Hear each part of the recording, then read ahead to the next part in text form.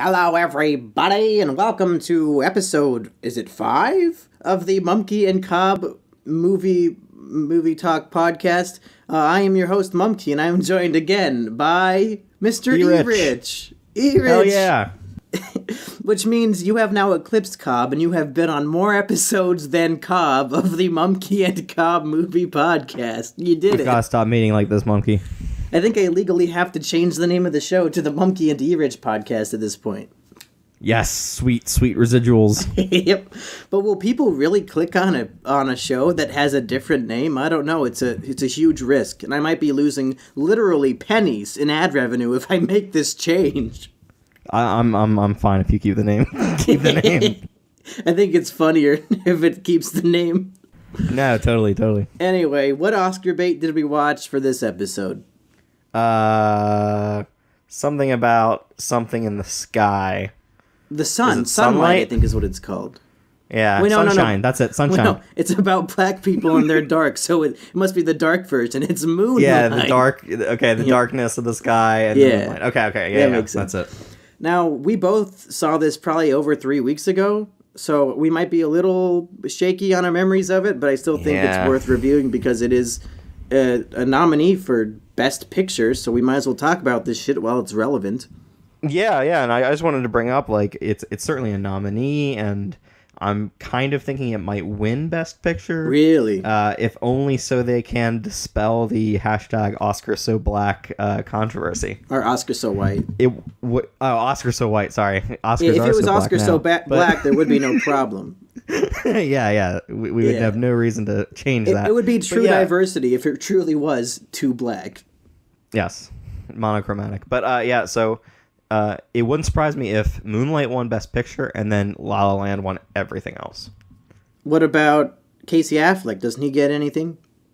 It doesn't look like he will. Oh. Which it kills me, but... Is there a lead actor in Moonlight that can get it? Everybody is a supporting actor in this movie, right? Yeah, but that's why I'm saying La La Land will win it.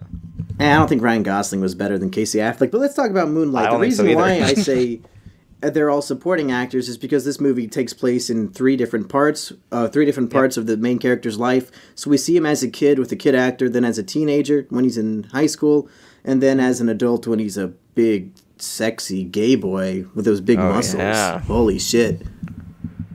So you can go ahead and take the reins, because you're more of a professional film connoisseur than me. So go ahead and take us on this journey, this ghetto journey into the world of Moonlight. Hoop Dreams, I believe. So Moonlight is the story of a young black kid who is kind of an outcast. Faggot! Who said that? That's offensive. That's not correct. But that's how we meet the character. Correct. That's how we meet the character, is that he's being chased through the streets being called a faggot. So that's why it's appropriate for me to say it. Yeah. You're kind of very initially thrown into what it's like to be like this kid, because he's being chased, and then he's kind of trapped in this. It must be like an abandoned crack house or something, which that's not a good place to be in. No. I think just for simplicity's sake, since I don't remember the character's name, since he's a black faggot, let's call him a blaggot, just to save time. Okay, Chiron the blaggot. E-Rich, how dare you? Yeah, I'm so glad my name isn't on this. Wait, your name's not E-Rich? Your first name isn't E and your last name's not Rich? Yeah, I know, it's a twist. It's like if you were the first rapper growing up in the internet age, you would call yourself E-Rich. E-Money, yeah. Yeah. Anyway, tell me more about this blaggett named, what's his name, Aaron? Chiron, I believe. Which that sounds Greek to me. It sounds like the hero of a Greek tragedy or something would be named Chiron, but that's a black name. But yeah, so Chiron is being what chased isn't a black name? Yeah, it can be anything at this point. Talking about this like moving emotional Oscar picture about like the struggles of black youth, and I'm just being as offensive as I can. Monkey, I beg you, look at your keyboard. Any of the symbols on this keyboard can be in a black person's name. Well, that's true. Any of the symbols. Any of them, yeah. So young Chiron, the blaggett, is being chased into. Wow, he's adapting to it. Okay. Yeah. it gets easier. Yeah, it gets better, as somebody should have told Sharon. But yeah, he's being chased into it's an abandoned crack house like or something. Den. And yeah, it's just a very lonely existence he's got. But he's found by Mahershala Ali, which I don't know if that's how you say his name, but this guy is incredible. Yeah, I hope he wins supporting actor. Oh, definitely. This guy's great. Even though he's only in the movie for like half an hour. You haven't seen the Luke Cage Netflix series, have you? No, is he in that? Yeah, he's in that. He's the villain through the first half of that, and he is so great. Like I knew him from that, and so seeing in this movie, I'm like, damn, it's this guy. He's so cool. And yeah, so he gets Chiron, the black, gets taken in by Mahershala Ali, and he kind of just gives him kind of the more stable home that he needs. He gives him like a father figure because he's living. Chiron's living with his single mom, and she's like addicted to crack or some shit. Mm-hmm. But what I love about this movie is that they're it's very layered. So even though he is, it's like an onion. Mahershala Ali is the male role model that he needs in his life. He is actually a drug pusher. It's like an ogre. Yeah, who is getting rich off of the very thing that's killing and destroying his relationship with his mom. So that's a very cool angle to this movie, I think. And so there's a very good scene between him. I think any other movie would have had him be a cop or a social counselor or some shit. And then, his father figure is a drug dealer. That's fine. And, you legitimately see, I don't know. I don't want to get too preachy on this podcast. You kind of see how growing up as someone like Chiron, looking at Mahershala Ali, positively as this guy who's got his life together, who just has a good life, has a good home, can afford to take care of this other black person on the street. You kind of look up to that person and say, whatever he does, I should probably do. And that kind of leads you into drugs, into selling drugs, into peddling it. And I mean, it's kind of a vicious cycle there. You kind of aspire to be a well-to-do person, but the kind of lifestyle and kind of I don't know, just the violence inherent in that system makes you a terrible person. But yeah, he doesn't seem that bad when he's rescuing him. Yeah. I don't want to go through every plot point because it would take us an hour. So are there any bullet points, anything regarding the acting or the story or anything you want to hit while we talk about this movie? Yeah, I think all the performances are great. So I didn't know going into it that it would be through 3 different time periods of this kid's life. So that was probably shocking to you when he's suddenly a teenager. Exactly. When it transitioned to him being a teenager, I'm like, whoa, what the fuck's going on here? But yeah, I kind of got used to it. And then when he turned into the man, the big sexy man, big sexy hunka, when that happened, I was just like, wait a minute, that's not him, is it? Because there is such a visual transformation from this skinny black kid to the skinny black teenager. Yeah, he's about as scrawny as me. This muscly, hunk of black man.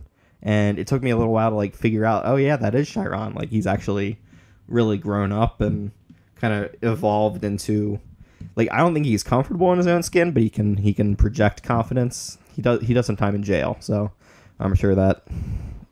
And the casting on this movie was pretty magical because all 3 of the actors who play Chiron look pretty similar. And on the main poster for the film, it's 1/3 of each of their faces, and they even line up on the poster to look like the same person. Yeah. It's crazy. I think I would have caught on by that poster. But yeah, so just that entire part of the movie is really investing to me, seeing how this guy grows up. The performances are all great. Mahershala Ali, the 3 black people who play Chiron, and then his mom too is really, really good. I think that's Naomi Harris, who is Moneypenny in the new Bond movies. And really? The kind of voodoo witch woman from the Pirates of the Caribbean movies as well. Oh shit, I did not recognize her. Yeah, she is really good. Look out for her wherever she is. All right, we've praised this shit show enough, but now I want to talk about some of the problems I had. Okay. I agree. There's 4 actors that were all really great. The performances were good. My problem is that I just didn't care. You didn't care. It's just the whole final act when he's an adult and he goes to visit his old friend and they're in the restaurant and he's cooking him food. I didn't give a fuck. It is it's probably my fault for not just caring about this character enough, but it's just like, why do I care? He doesn't have any problems anymore. Now it's just kind of like accepting who he is, but it's done in just like the most like I don't give a fuck sort of way. And it's probably just my fault for not caring about the struggles of Blaggett's, but it's just, come on. I mean, you know? I think for me it works a lot on an emotional level because he's very much repressed and kind of struggling with who he really is and not being able to really broadcast that in any way. And then kind of the reunion he's going to is kind of the one person who he did have a sexual relationship with and was able to show who he really was with. And it's kind of the unsure. Like, have you ever met up with one of your friends from years and years ago, and you're not really sure who they are now? You have all those memories of them when you were younger, but you're not sure that really translates. It's that kind of feeling. But then, and I've never had this, there's the added-on identity of it, where you, as Chiron, you're a gay man who doesn't know how to really live with that. So there's all that baggage, and I think the performances are great in this movie, and I think you're right. Like, I think the end sequence does go on a little bit too long. Well, now that I think about it, I think 2 minutes. I think my problem with it was that in the first 2 acts, when he's a kid and a teenager, he's at the very bottom of the totem pole. The whole world, everything is against him, and that's more of an interesting story to me. But then in the final act, he's made it. He's the fucking pimp, mob boss king. He's got the huge muscles. He has everything going for him.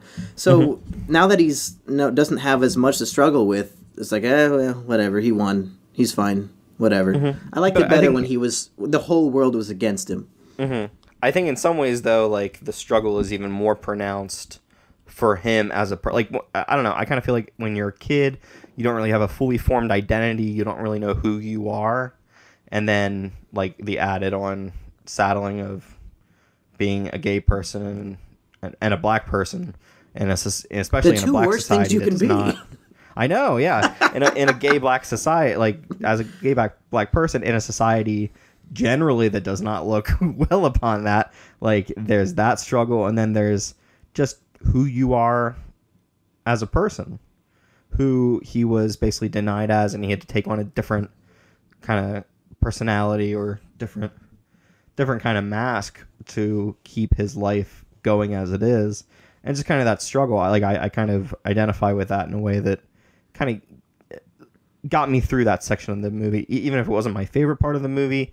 I think it was really well done. It was really well performed, and it's kind of meaningful to see him get something at the very end for himself. So real quick, let's do an arbitrary, unnecessary ranking of the 3 acts of the movie in order of best to worst. What would your opinion be? Just for Mahershala Ali, like, it's got to be 1, 2, 3. Same with me. Same exact thing. It's that rare movie that gets worse as it goes on. But not worse as in it's unwatchable, it's still good. I think maybe on repeat viewings or, like, kind of knowing who this person is in totality will kind of help that end part. Because, like, throughout most of the third part, I was just confused that this was the same guy. Because you don't see him in prison. You see him going away to prison. And then when the third part starts, he's now out of prison and kind of in his life. I was just at cognitive dissonance, not knowing that little kid or that teenager was now this, like, big muscle-bound guy. Yeah. So, like, I spent a lot of time confused. So, is there anything you want to hit before we jump into our recommendations, whether or not we would recommend the movie? Not really. Just that it's a really good performance movie. It's a really good story movie. Like, that's all I kind of want to say here. Once we get into recommendations, I can kind of go further. All right. Well, I guess I'll go first then. I mean, obviously it's a fine movie. It's probably going to win Best Picture, as Rich said. So, I mean, clearly there's some merit to it. But if you just aren't into, like, there's kind of slower character pieces. I mean, it's sort of in the same vein as Manchester, where it's just focused on, like, one character and all the struggles of their life. But it's also very different kind of in tone, I guess. There's not really much lighthearted stuff in this movie other than with Marshawn at the beginning, if that his name's Marshawn, right?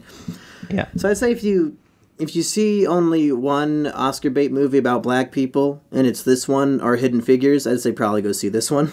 Oh yeah, I haven't seen Hidden Figures, but I don't like what I see about that. So, do you want to hear a funny story about how I accidentally saw Hidden Figures? Please do. Go ahead. I told this on the Digibro Let's Play show, but he hasn't uploaded it yet. Mm-hmm. So I was in North Carolina for a couple weeks, and I wanted to get a haircut. And I remember when I was driving to Cookout one day, which is a restaurant down there, I saw it just said a barber shop, and I was like, okay, I'll go get my motherfucking haircut. Yeah. So I open the door and walk in. Uh-oh. It's a completely black barbershop. Hey, man, embrace it. Go in. No, but here's the thing. Suddenly, I have 8 black faces, 4 barbers and 4 people getting their haircut, all looking at this little scrawny white boy who just walked in and has a look of fright on his face. He's terrified of what he just walked into. And now I'm faced with a choice. Either come in and get my haircut or walk out and seem like the biggest fucking racist in the world. So, of course, I walk in. I look at the wall. Here's a list of haircuts available up on the wall. Fucking, it says Afro, $15.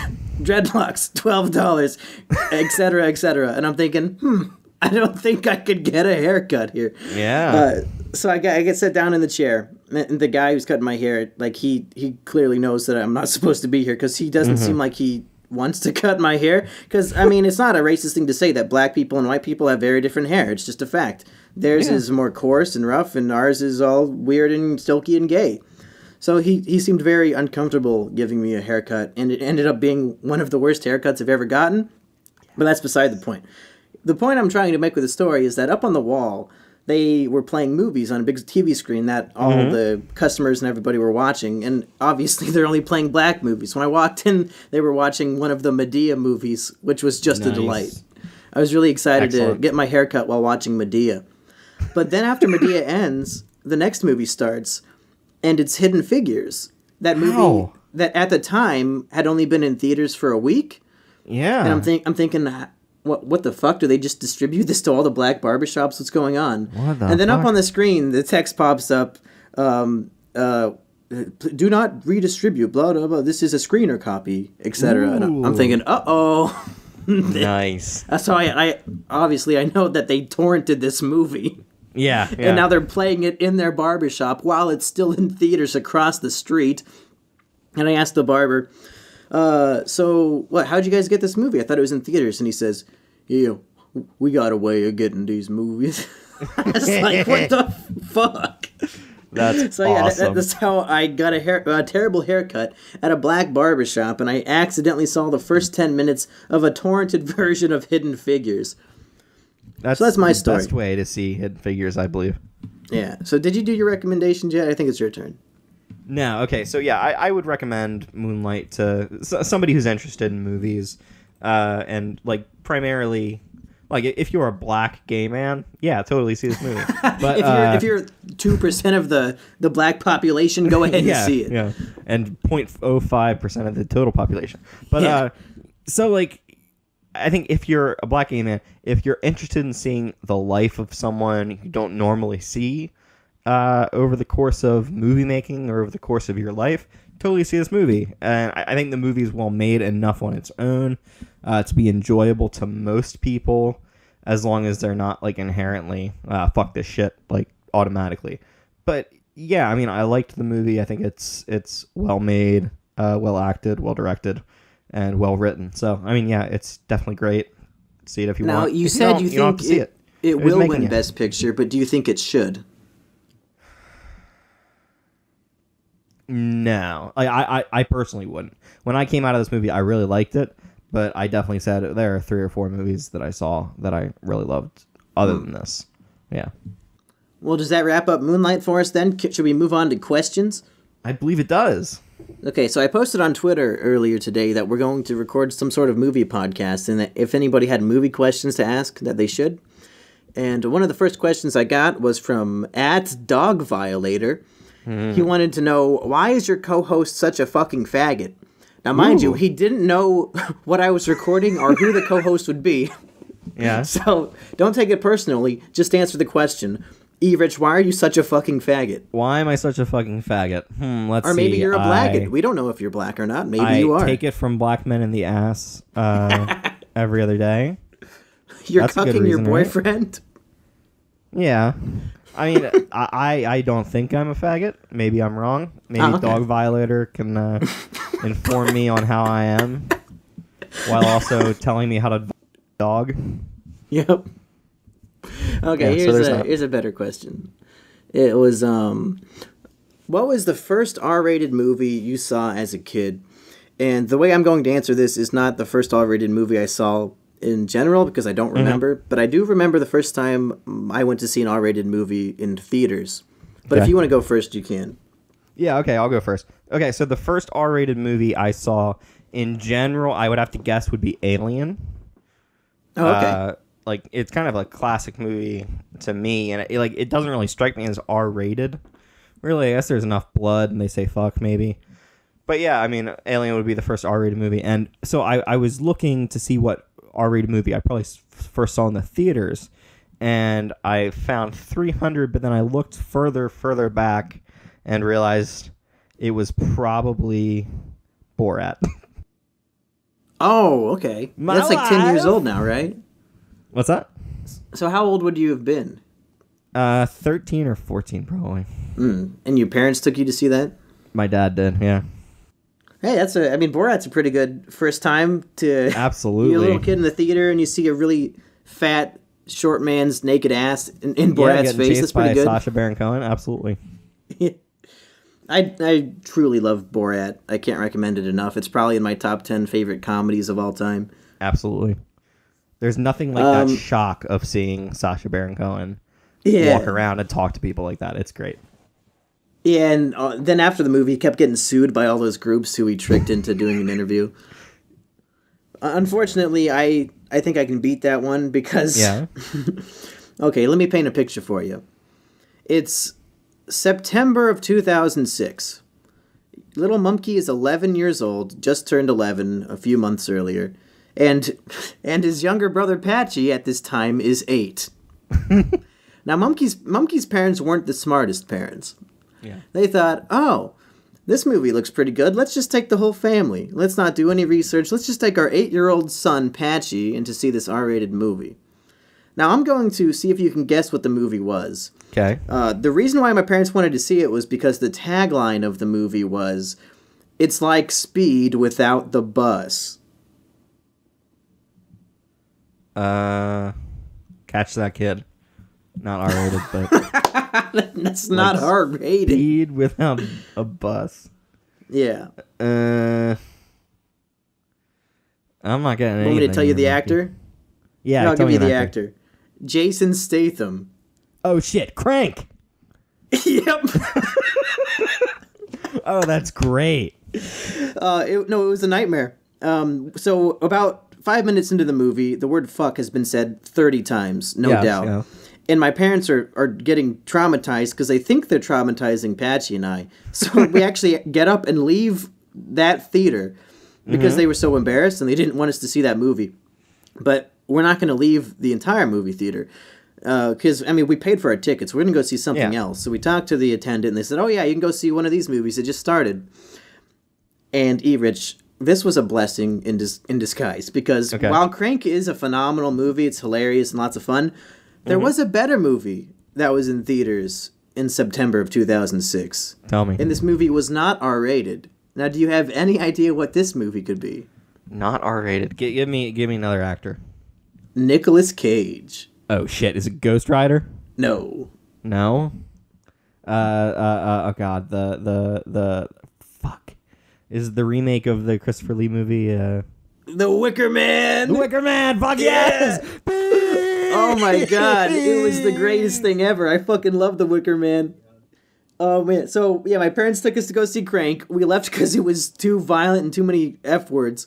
And then we walked into fucking Wicker Man, and it was the most glorious experience I'd had in a theater up to that point. What a beautiful movie. Oh my god. Nicolas Cage was in a bear suit and he punched a woman in the face. It was amazing. Maybe the best thing. Maybe the best thing ever. It was the greatest. So that's my R-rated movie story. And those are the 2 movie-related questions we're reading today. So I guess thanks for tuning in for probably the longest episode of this podcast yet. Maybe we'll try to keep it shorter next time. But now that we're adding in questions, who cares if it's longer? Anything you want to add before we sign off, E-Rich? Nope, that's it. Alrighty, well, for Mumkey and Cobb's Movie Podcast, I've been Mumkey. And I've been E-Rich. See you guys next time. Bye-bye.